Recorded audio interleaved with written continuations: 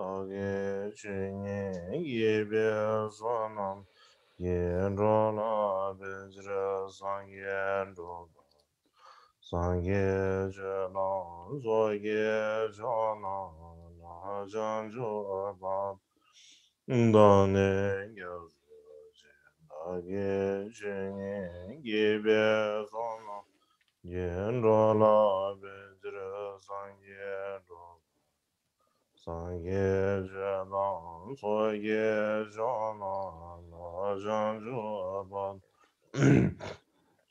dāne gyāsū dāgē jīnsā yībē sānā yēn rōlā bē sāngyē rōbā chāngzē wādāng jē shābā dāng jē sō yē rāng gui jē shābā gē wā chūng sē dāgē jē sā dāng tāng jē dāgē chāng chō chē wā sā shē bē chū chō shē mē tō rāng rē rā lē shē nian dē gēn bā sāngyē shēn tō bē dē bē wā yē rō gē nāng dā shēn lā chē bā sēn jē nāng gē sāng bā dā lō yē shē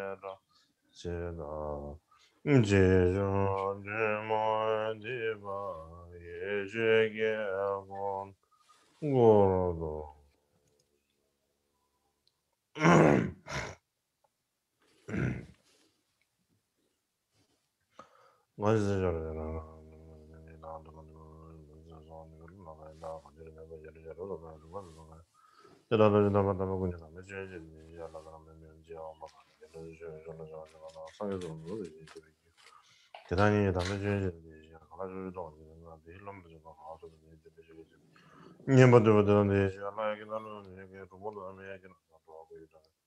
함제게도 나게 죄대한도 가게들이 로좀 그거만 마지막에 받으면 오하면 받으면 타도 되면 주변이 지지된 것도 벗어서 만나면 다 받을라 찬제 주선서 방가래 주선서 봐서 기회를 주선서 마시도 좀 미니맘에 제베자라 찬제 시작하라 여러분 영원히 제베도 제일 뭐 예외도 먹고는 뭐 그지를 뭐 잘 찬제 반도 저하고 올라만큼 문제로 일단은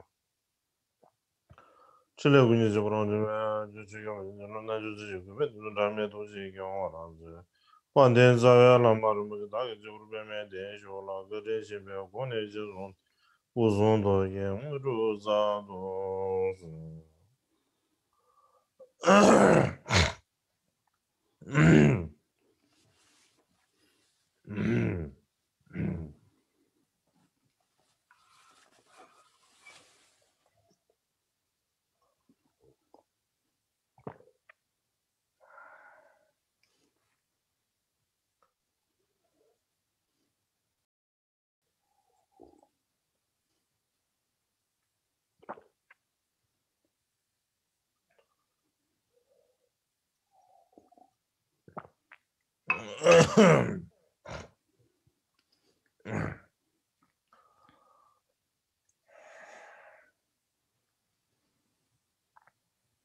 다 남아리게 상관로야 자시베게 섬주시와의 첩직도 I would like to wish everyone my auspicious greetings.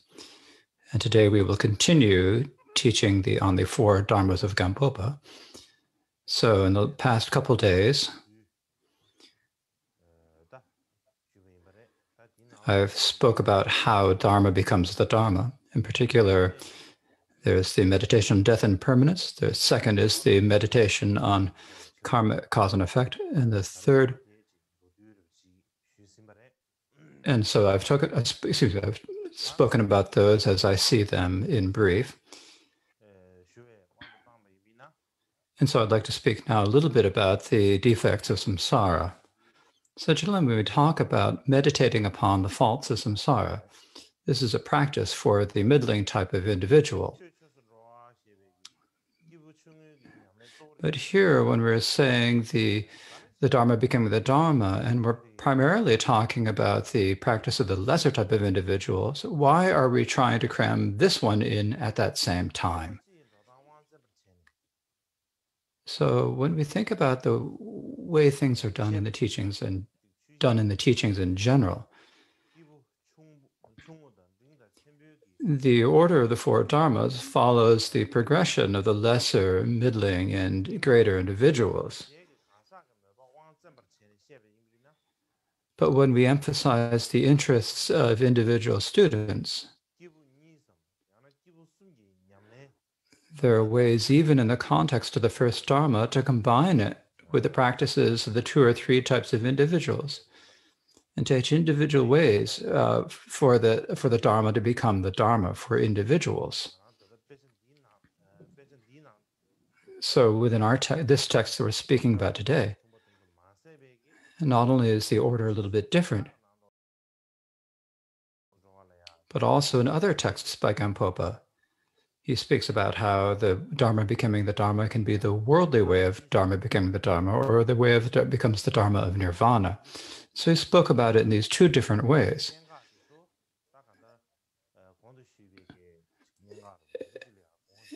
And so the point for saying this is, as I described before, the points are describing the two ways of the Dharma becoming the Dharma.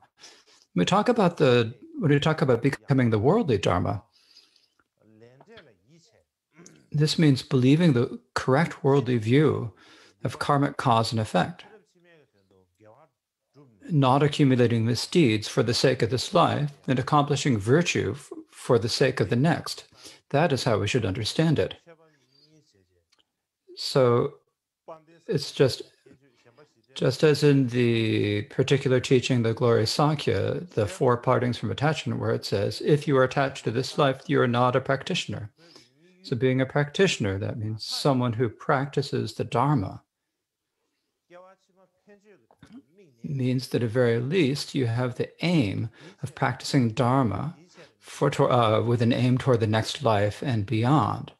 And so that's how we should understand it. And someone who has that broader view and broader aim is what we call a Dharma practitioner. In addition to that, if you have the wish to seek freedom or the wish to be liberated from samsara, that is just piling good upon more good. And so thus saying the Dharma becomes the Dharma, practicing the Dharma for the sake of future lives mean the same thing. So to sum it up, no matter how much Dharma you practice, if your aim is only for the sake of this life, that is not actual Dharma practice.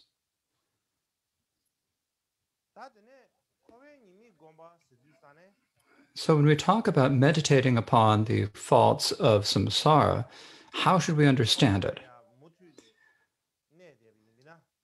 If we continue to remain in samsara, we will have no power, no control in samsara. But if we achieve liberation, we will have control.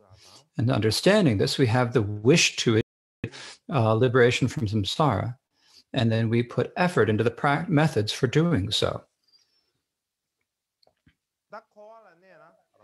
So the primary reason why we will have no control if we remain in samsara is that we are under the control of the karma and of karma and the afflictions. So that is what it comes down to.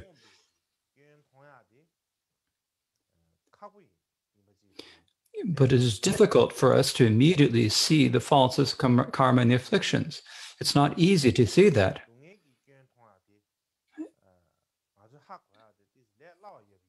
But it's a bit easier to see and understand the faults, the results of those to suffering. And so that is the main reason why meditating on the faults of samsara is primarily meditating on the suffering of samsara. So in this text on the four dharmas, I have already read the passage on how to meditate on the faults of samsara one time yesterday, but I'll read it again. So as the text, the four dharmas in brief reads, the best is the human and God realms, But even there is the suffering of birth, aging, death, looking for what you lack, protecting what you have, crossing paths with hostile enemies, and losing loving friends. For the gods, the suffering of dying and falling is 16 times greater than that of the incessant hell. No matter whether you take birth in the 6 realms, there is only suffering. Until you feel this and reach a level discussed, the Dharma will not become Dharma. So that is the text. So at this point,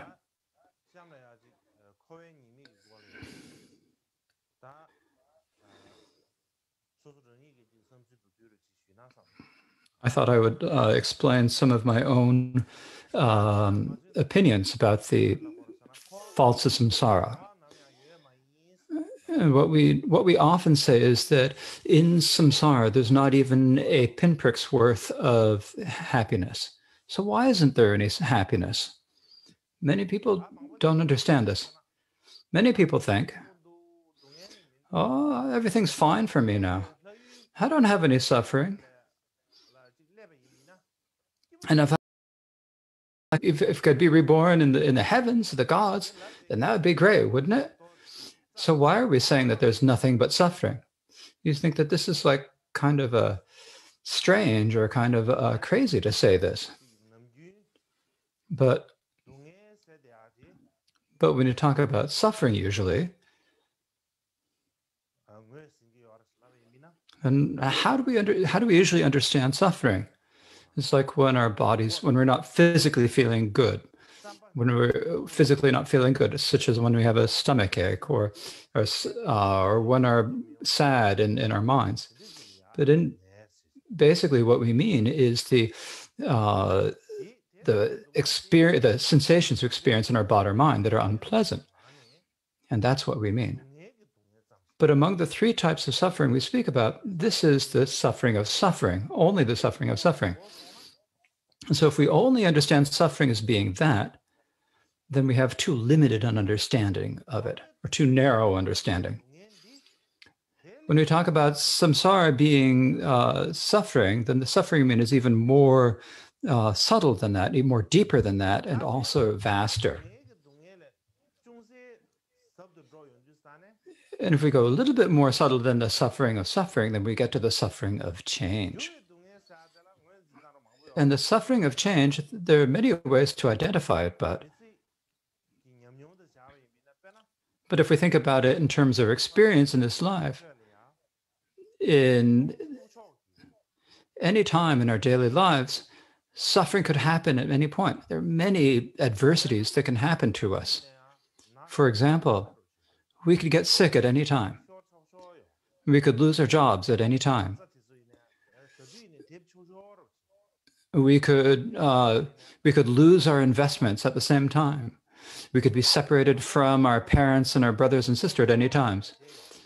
Our friends and our lovers are willing to leave us could leave us at any time. And so when we think about this in the way, even if we worry about this might happen, so we often worry about this. And at the same time, there are the natural disasters, war and conflict and so forth. And like last year, there was the coronavirus epidemic. And this is a situation where we had nothing to do and we had no idea what we should do. And these situations could happen at any time.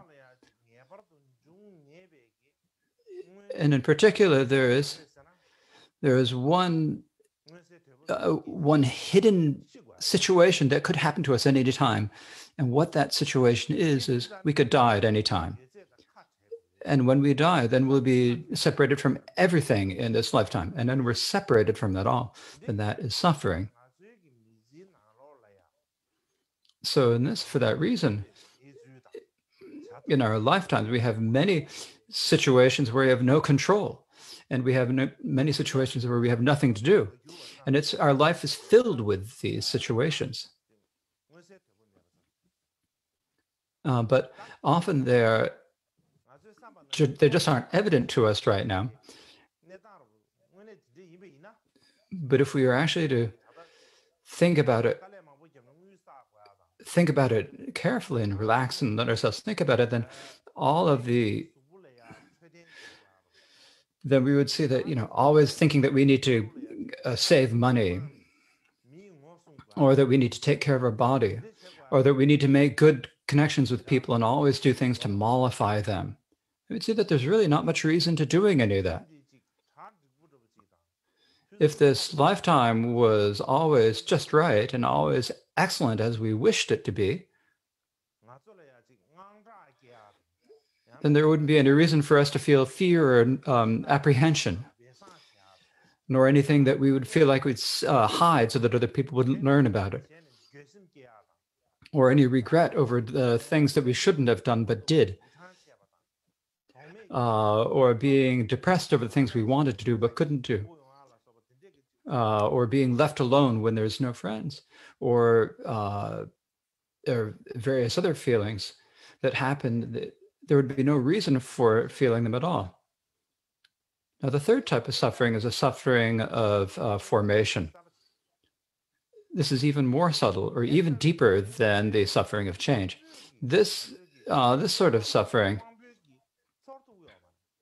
is something that we cannot feel with our senses. We don't know about it. And it's not just a circumstance an unprecedented circumstances. It's just the suffering of the essence or the nature. For example, to give an example, if someone was put in prison,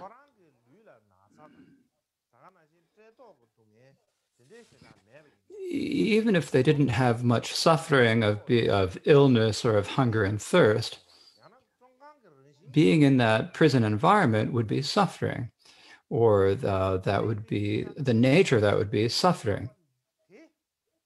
And that type of suffering is the suffering that we mean when we say that there's not even a pinprick's worth of happiness in samsara. It's that suffering that we can experience at any moment.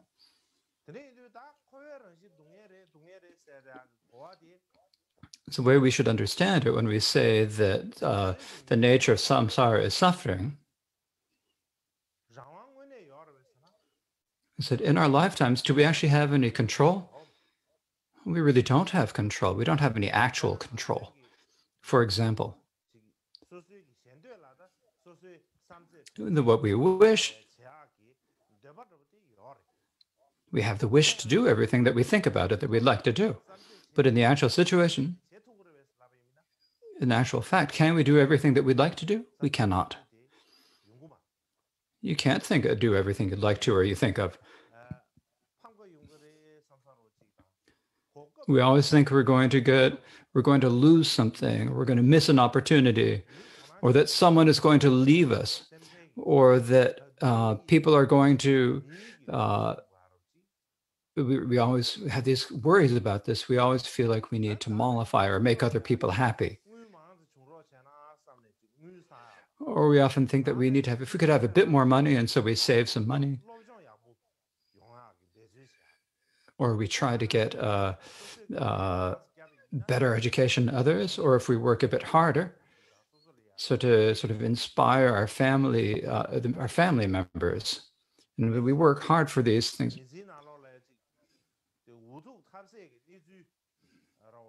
Likewise, in our lifetime, there are many situations where we just run out of things to do. For example,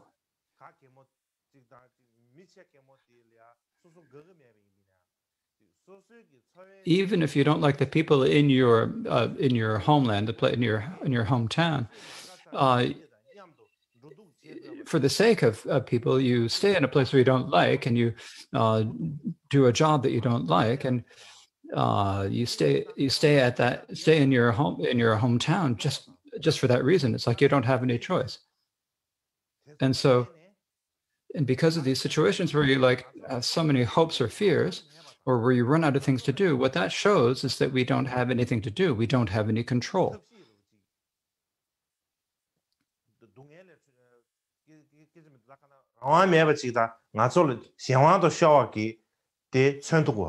It's like we don't have anything we can do to get out of the suffering.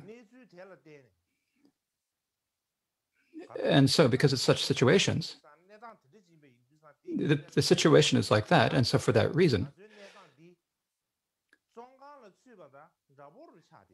is actually very similar to being thrown in prison.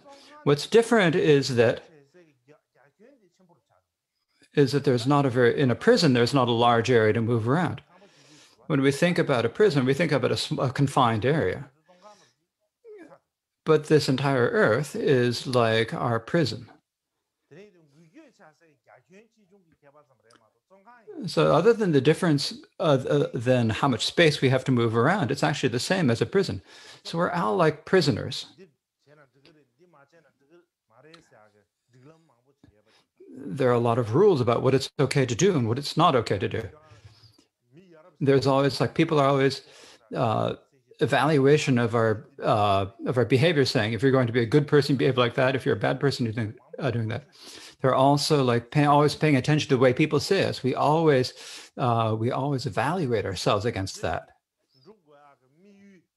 Likewise, they're the aims for what we want to do, and the activities that we need to do, and there are many situations that we get together and then we wait for them. And so for that reason, we can't just take a day off every day and enjoy ourselves. We have to do a lot of work and we have to do a lot of study. And if we have some helper, some companion, then we get married. And if you get married, but then a few years later,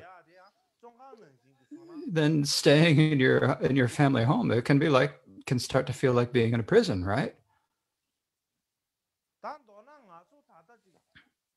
So in brief, we think we have freedom.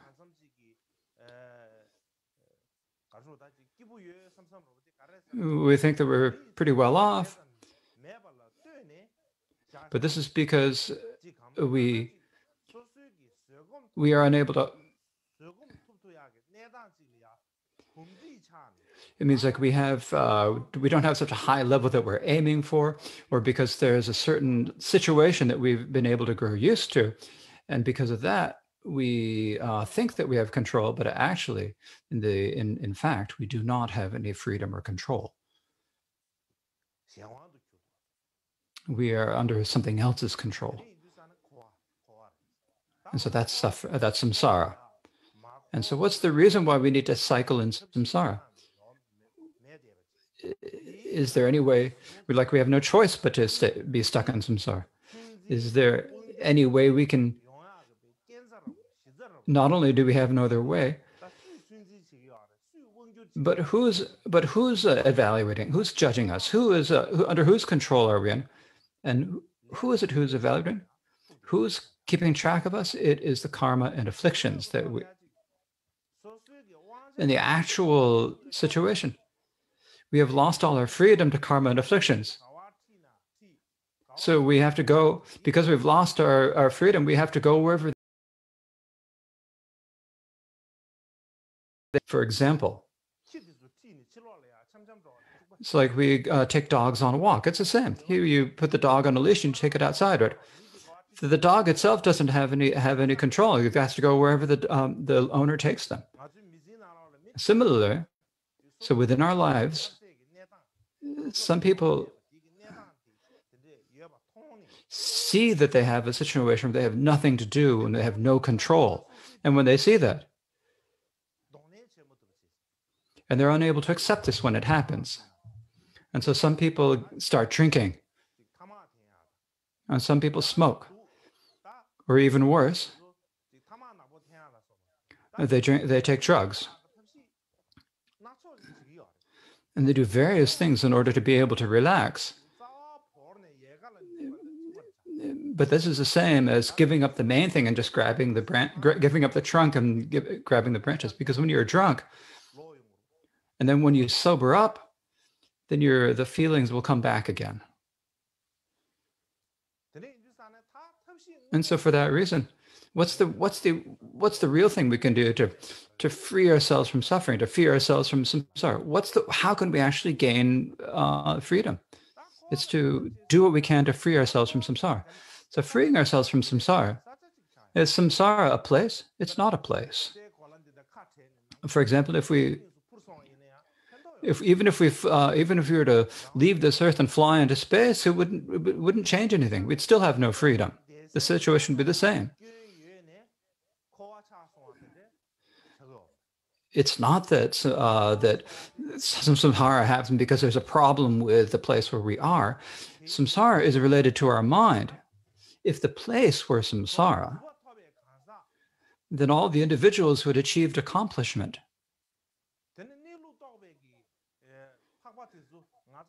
the nobles who had realized the true nature of things, wouldn't remain on earth with us, would they? In brief, samsara is inside our own minds, and the person who's in control of it, and the person who keeps us there, are the karma and afflictions. And so we need to understand. We need to understand from all perspectives what is suffering. We need to understand it from a deep and profound level. This is important to understand. So suffering doesn't just mean the suffering of having a stomach ache, or it's not just the suffering of,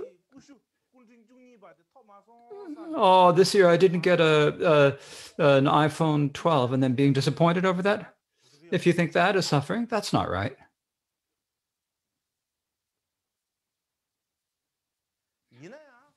But, as I said before, but it's difficult for us to actually understand what is meant when we say that that all of samsara is suffering. And the reason is because we've never experienced being freed from the bonds of karma and afflictions. And so when we say being freed from that, we don't know how to understand, so we forget about it. It's like saying we just don't know how to think about it. Usually when we think about suffering, suffering is greater, something we compare it to another. Right? When you have a small suffering compared to a larger need, and when you compare being unhappy with happy, then you understand what it is. But if you have nothing to compare it to, you don't know it. So it's like this, like the example saying, like the saying of saying there's nothing wrong if you don't compare it to anything.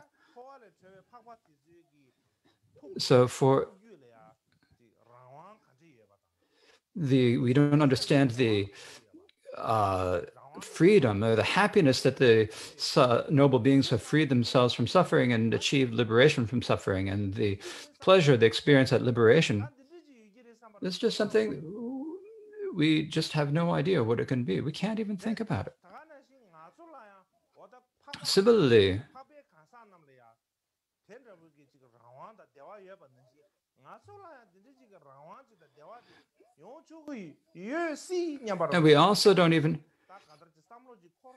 and we aren't even able to think or understand that we could have that same control and pleasure of being freed from suffering, like those like those noble individuals. And so now when we have now in our lifetime, sometimes when we get very busy,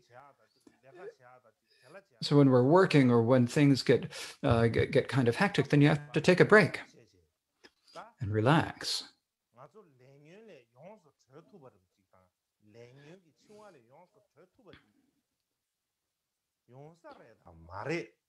Just like, can we be able to liberate ourselves from suffering or not? Do we have to go someplace else or not? We have to look at that. Say, can we go or not? And so does this depend upon going to a different place, We think if we get to the realm of Sukhavati, then we'll achieve happiness. If we go someplace else, then we'll get happiness. Is that how it is? Does it depend on whether or not you can get to some other place? It doesn't depend on whether you go someplace else.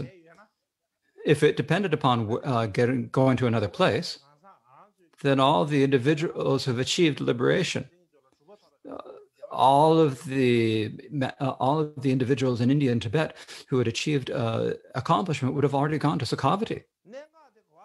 The main point comes down to your mind.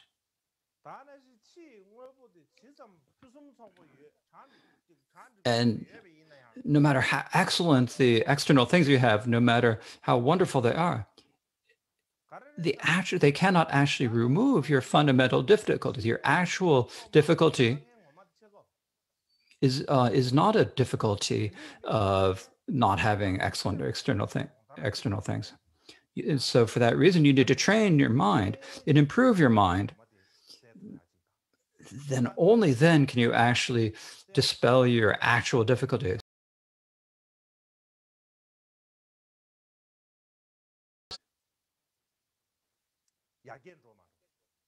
Depends upon whether you improve your own mind or not.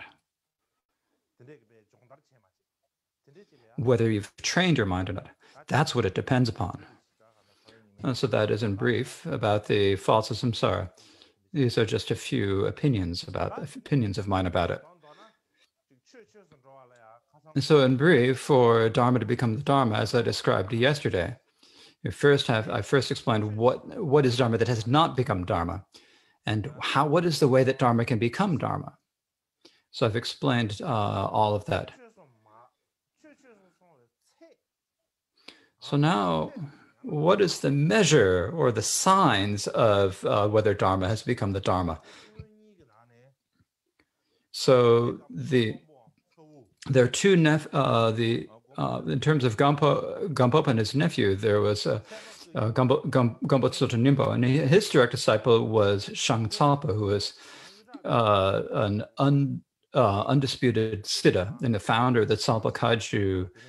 And so here there's a quote from him. It's kind of a summary of the Dharma becoming the Dharma. If I don't conclude this talk about conclude this talk about the Dharma becoming the Dharma, then there'd be the danger that instead of having a teaching on the four Dharmas of Gampopa, we would only have a teaching on the first. So what Shangtsapa said is, in brief, for the Dharma to become the Dharma, as you practice it, it improves day by day, likewise month by month and year by year, and you continually grow more and more comfortable. The afflictions will become less and less. Other than just figuratively, from your depths, you will be able to take more and more defeats upon yourself. Your character will get better and better. Your desires for this life and such will become less and less. Your pride and haughtiness will get less and less. You will feel this yourself, and your guru and companions will sense it too.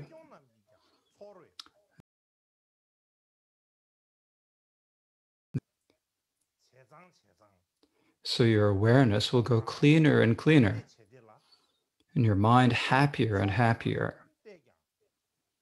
It should be so that no matter what side you look at, you feel no regret. We wander in samsara because of not taming our being. Thus, if something doesn't become an antidote for the afflictions and does not tame your being, what good is it?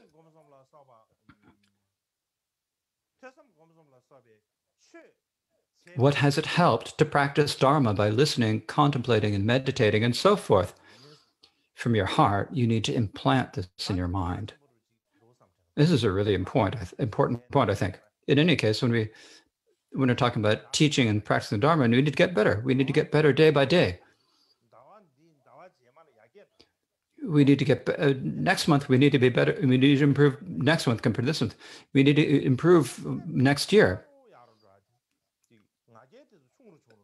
Our mind needs to get better and better. Our pride needs to get less and less. The afflictions need to get less and less. Our compassion needs to get larger and larger. Our pure perception needs to grow stronger and stronger. And we need to look and say, is this happening? It's not that you just sort of look at it. You have to know it for yourself, actually. So you'll know this for yourself, and then your guru and your friends also see this. Not only that, but also all the yidams and dharma practitioners who are in the realm of wisdom will see it, and they'll know it. So that's what needs to happen. Otherwise, if you spend years or months practice, if you don't improve at all, If you don't improve at all, then that's a sign that there's a problem, that you don't know how to practice the Dharma.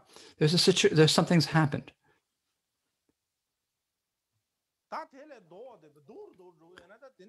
If it's the opposite, and you're getting worse and worse, then there's no point in talking about it. If you practice Dharma and you get more and more proud,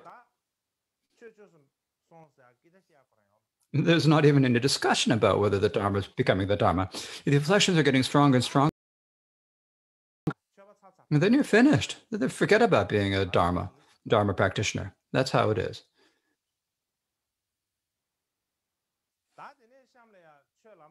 So next, I need to speak a little bit about the Dharma becoming the path. I have to speak a bit about this, don't I? So to speak about this in brief, when we say the Dharma becoming the path, what this means, to say it in brief, to sum it up, is that our practice of giving up misdeeds and practicing a virtue should not only be for the sake of the next lifetime. Instead, it should be for a way to achieve this, the state of any of the three vehicles. That is what we should understand it as. So Gampopa said,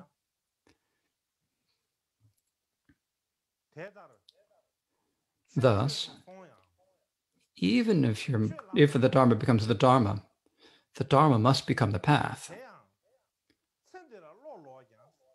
If you turn your mind away from this life, but still seek a pleasant samsaric result, such as the state of gods and humans in your next life, the Dharma has not become the path. Thus you must know that all of samsara is suffering by nature. And so this is what he said. It is like that. That is what the way that Dharma becomes the path. So it is generally accepted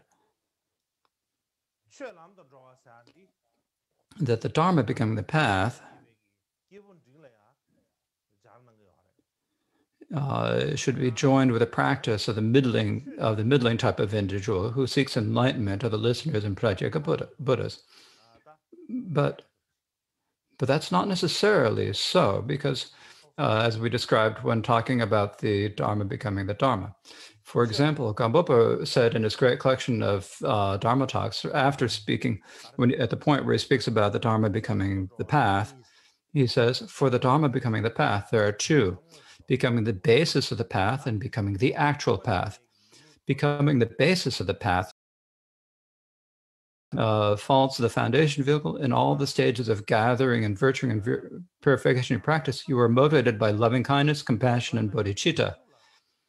Then, in order to bring all sentient beings throughout space to unexcelled enlightenment, you practice in order to develop the wish to definitely achieve the omniscient Buddhahood with the 3 kayas and 5 wisdoms. This is the basis for the path. Becoming the actual path means recalling that the relative is like dreams and illusions. And all the Dharma activities you do, whether great or middling, you practice them like dreams and illusions with loving kindness, compassion, and bodhicitta, with means and prajna, never separate. In this way, the Dharma becomes the path through these two. So here, he's basically teaching it how the Dharma becomes the Mahayana path by way of the union of emptiness and compassion. Likewise, Floyapa wrote in his commentary on the 4 Dharmas. Now, in order to explain the Dharma becoming the path in particular, it says the path and so forth. This is classified into 2 types, the provisional and ultimate, and of these 2. So he's saying that there's the provisional way of it becoming the path of the listeners and Pratyeka Buddhas, and there's the ultimate way that it becomes the Mahayana path. So in this text on the 4 Dharma text, what it says is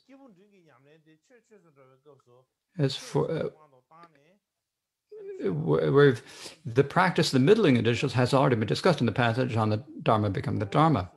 So the passage on Dharma becoming a Dharma, becoming the path, primarily teaches how it becomes the path. So if you read the text, the words of the text, it says, for the Dharma to become the path, you must have loving kindness and compassion, cherish others more than yourself, and develop the relative bodhicitta. in addition, you should understand that all external and internal phenomena are appearances assembled through interdependence, like dreams and illusions. And so only the Dharma will become the path. So here he's speaking about a typographical error in the Tibetan.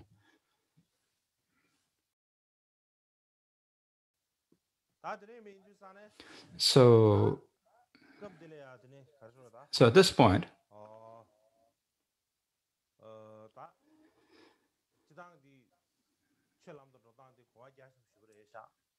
there is a very vast understanding of the Dharma becoming the path. And if we were to teach it all, it would just take 2 or 3 days. But in this occasion, we haven't much time. Today, I don't think I can teach it. So tomorrow, I will speak about it. I'll speak about how the Dharma becomes the path in brief. So tomorrow, there are 3: how the Dharma becomes a path, how the path dispels confusion, and how the confusion arises wisdom. So it might be a little difficult. And one day, talking about three vast topics in a single day is a little difficult. So I've been thinking about it. And so what can we do? So I don't think there's much point to extending it by another day. It'd be kind of like always when you're making tsampa, that when you don't know how to do it, first you put in a little bit of add a little of tea, and you put in too much, so then you put in more tsampa. Then you've got too much tsampa, so you put in more tea. And then you've got too many tea, so you put more tsampa. And at the end, you've got so much. You end up with so much samba that you can't possibly do it in one day, and you have to spend 2 or 3 days. So if I add a day every day, then it would be a little bit strange. And so for that reason, we won't extend the teaching any further. However, even if we don't extend the teaching, we'll probably need to lengthen it by 1 hour. So tomorrow, we'll have one session from 7 to 8. Then we'll have a half-hour break. And then from 8:30 Indian time to 9:30, we'll have, if I can teach it in 2 hours, then I think I can probably teach it all. So for the shadows, even if there's a little, please let me know. But I'm a little bit tired myself. It's not just an hour for me. It's like, I've spent my entire day thinking about this and working on it. It's a bit difficult, but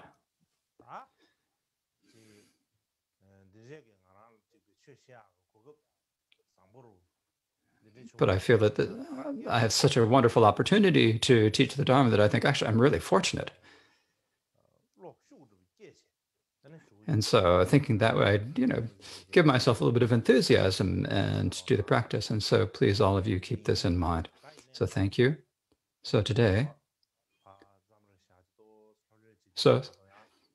I have to take a little bit of a break and relax a bit. Otherwise, we'll start feeling a little under the weather.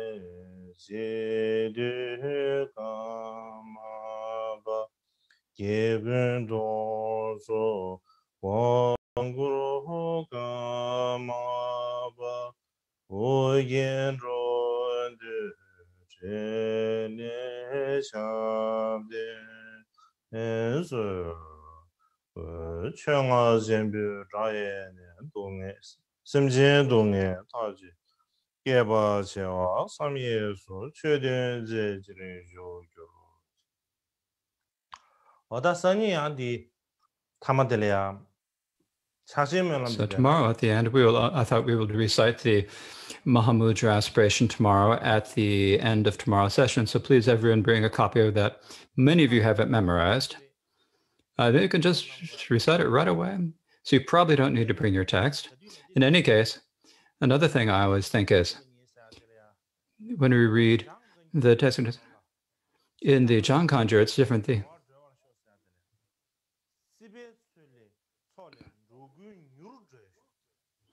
In the Jangkanjur, it says, may be swiftly freed from the ocean of samsara, in the Jangkanjur edition. So I think that's a little bit better. And so it says, I think that's a little bit better, saying, may we be free ourselves swiftly. So please, thank you.